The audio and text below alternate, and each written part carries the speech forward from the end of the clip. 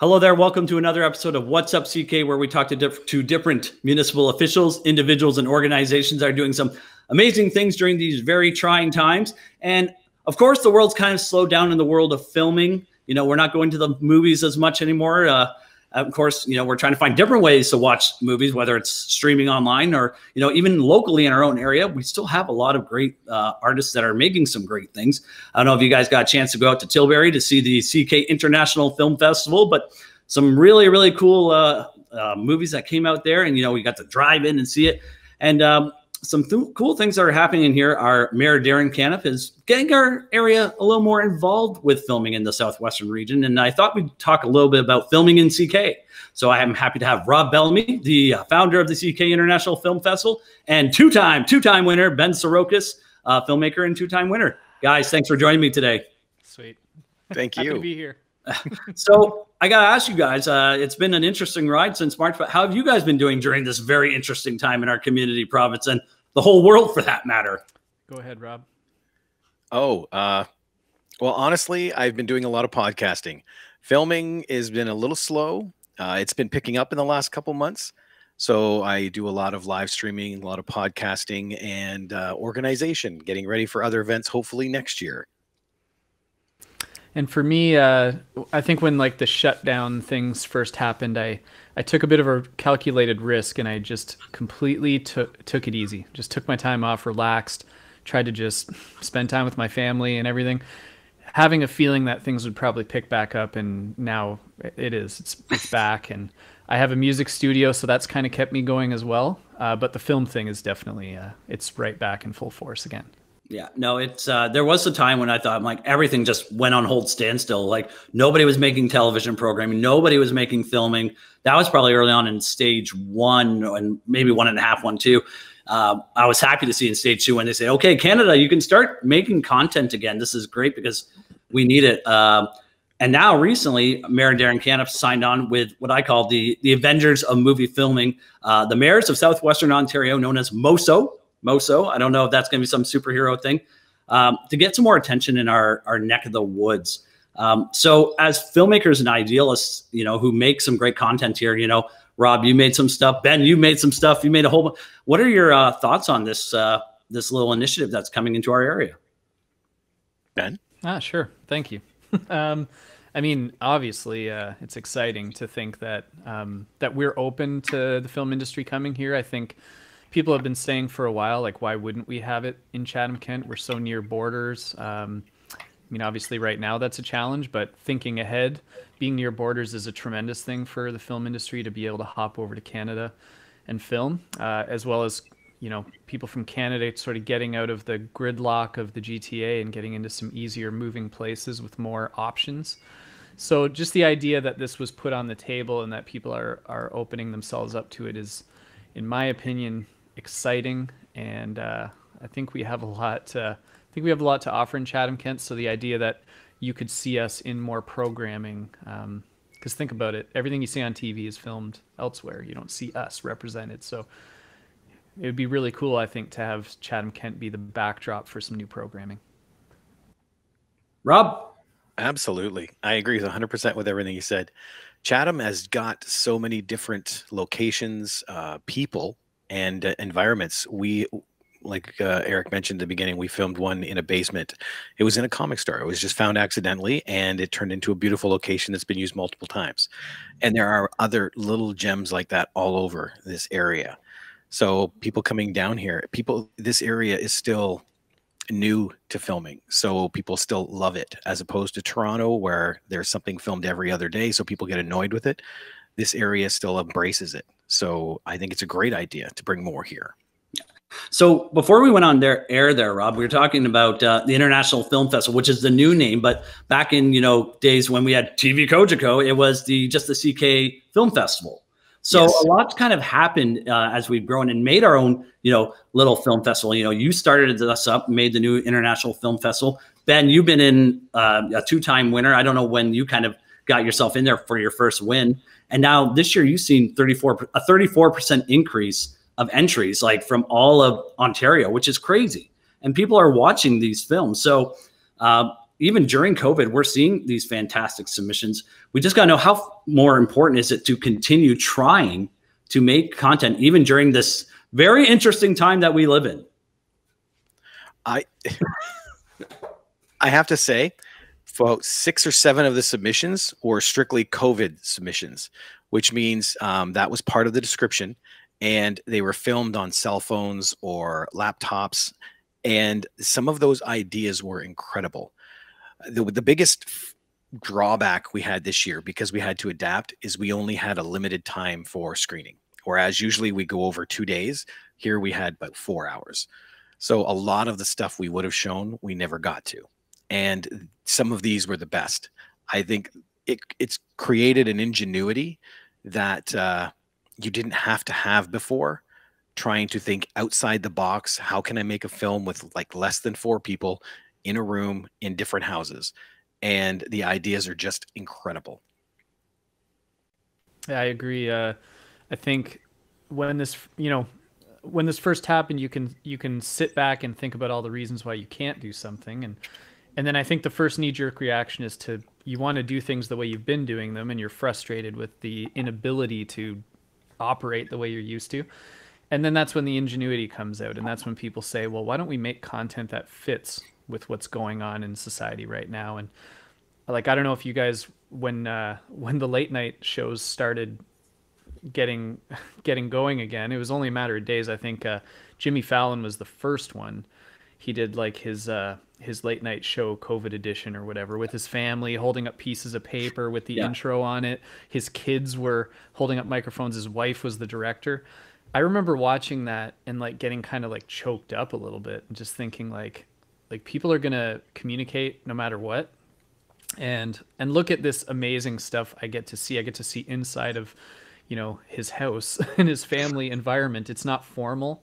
It felt like we were getting this whole new kind of media because we had no choice.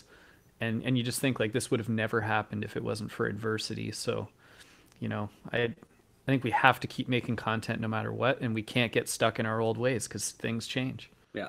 Was it last night I was watching? I'm like, you know what? I missed the show Price is Right. Our director, Cole, our co-op student, we watched what's That's My Line and all. No, not That's My Line. Let's Make a Deal and all that. And I'm like, where's this going to come on? It showed up on primetime last night.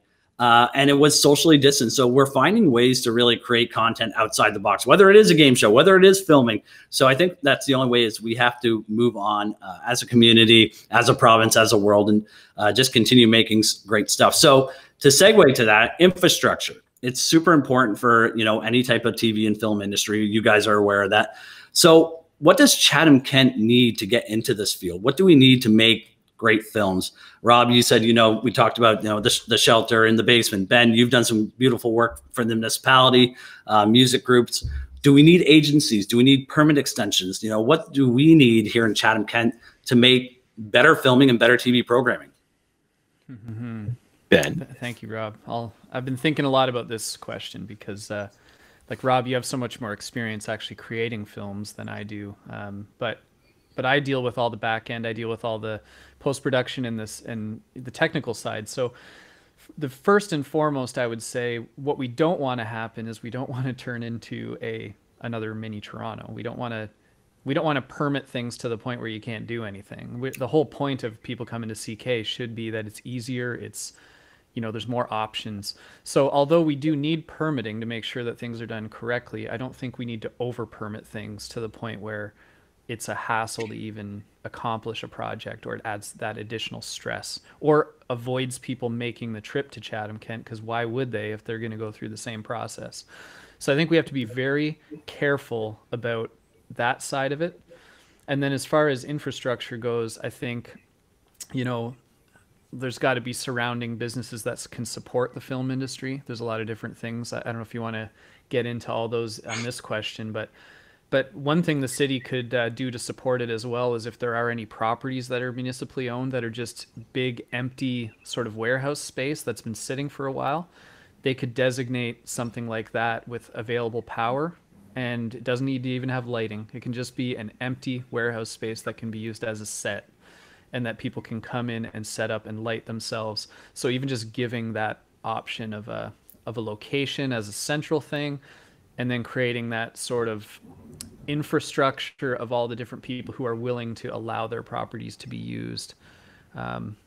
So I don't know if we need an agency right off the bat. I think we just need to know that we have those initial offerings to convince people to come here and get something started. Yeah. Rob? I agree 100% with that.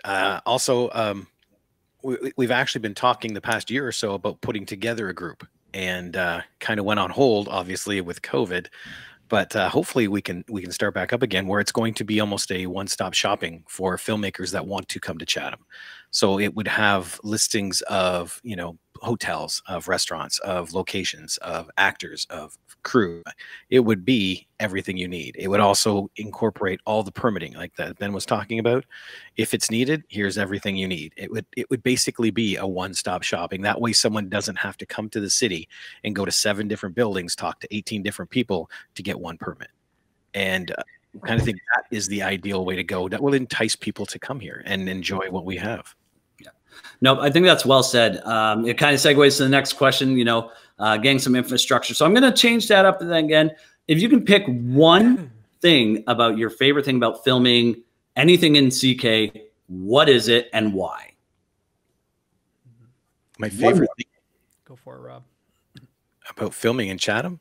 Honestly, I think it expands on what I said prior. This area still loves filming. If something is being done here, they want to help. They want to be part of it. And that makes the project so much better, you know, because we'll go into a restaurant to shoot a scene for a picture, kind of like, oh, no, Dark Betrayals. And you get the people that run the place in the background, or, you know, doing stuff with you. And it becomes a community project. And I think that is the beautiful part of filming around here. Yeah, I mean, look at what they're doing up in Port Stanley right now. They took over Port Stanley. They changed all the signs to read, you know, someplace in Maine or something like that. I don't even remember the name of the program that's filming there right now. I heard it the other day, but the whole town is involved in it. They've refaced signage. They've got extras on board from the town. They've done casting calls. Like, everybody's embracing it. And I think that, you know, if I had to pick my favorite thing, it would be the diversity of just locations that we have. We have beautiful assets in CK that are a little bit different, and just the way the architecture is, things like that. So we have some really cool things we could feature, but I do have to agree with Rob. It's just that sort of like supportiveness. And I think if people come this way, it's going to be that little bit of a breath of fresh air that everybody's all hands on deck and trying to make the production successful.